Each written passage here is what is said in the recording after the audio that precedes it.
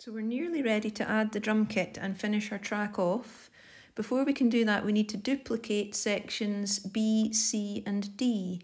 So tap on the plus sign at the top right at the end of your ruler guide and select section B and tap duplicate. Then select section C and duplicate. And lastly, section D and duplicate that one as well. Okay, and then go up to the top and select all sections and we can come out of that menu. And just return to the start of section A. And we're going to go up to the sound browser now to add our drums. So sound browser in the top left, scroll along to drummer, select acoustic. And we've got Kyle playing drums for us. In the bottom left, there's a wee button that says swing none. So the Addams Family tune has a swing rhythm, so we need to tap on that and we need to choose 1/8 swing heavy so that the drum beat will fit with our tune.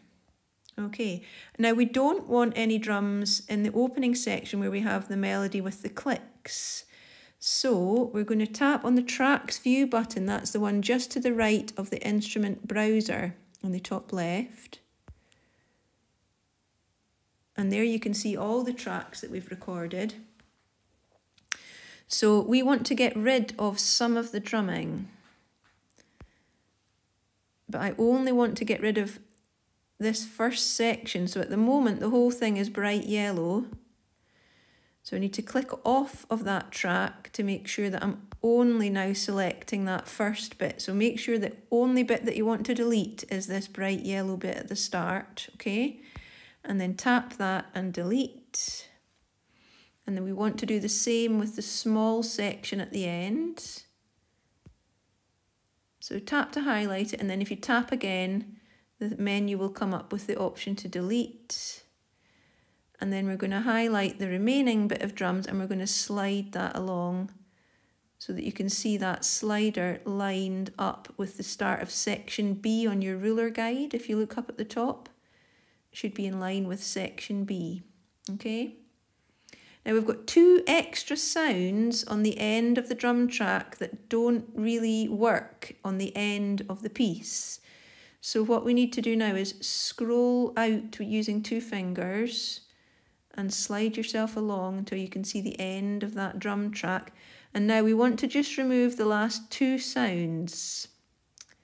So we're going to tap on the end of that section and we're just going to scroll until we lose those 2 sounds. And let's have a wee listen to that. If you tap on the ruler guide so that we can start near the end.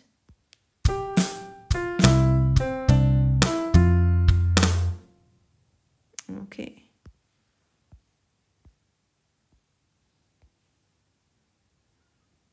Now, let's speed our tempo up. So tap on the settings cog. And we had our tempo set to 70 to make it easier to record, but we want to put it up to 100. For playback. Okay. So tap return to take you back to the start of the project. And then your metronome at the top will be blue at the moment. If you look along the top row, if you tap that to white, then we're not going to hear that click anymore. So we should just hear the melody you've recorded with the claps that you recorded. So let's play from the beginning and see how it sounds.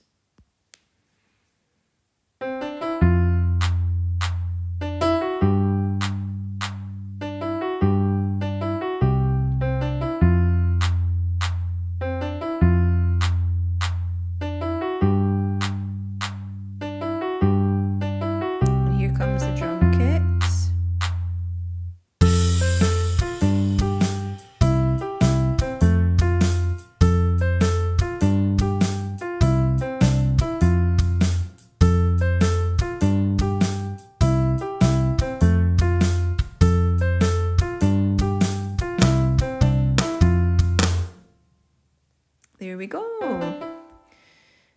So we'll have one more step just to do some finishing, and that will be your track complete. Well done.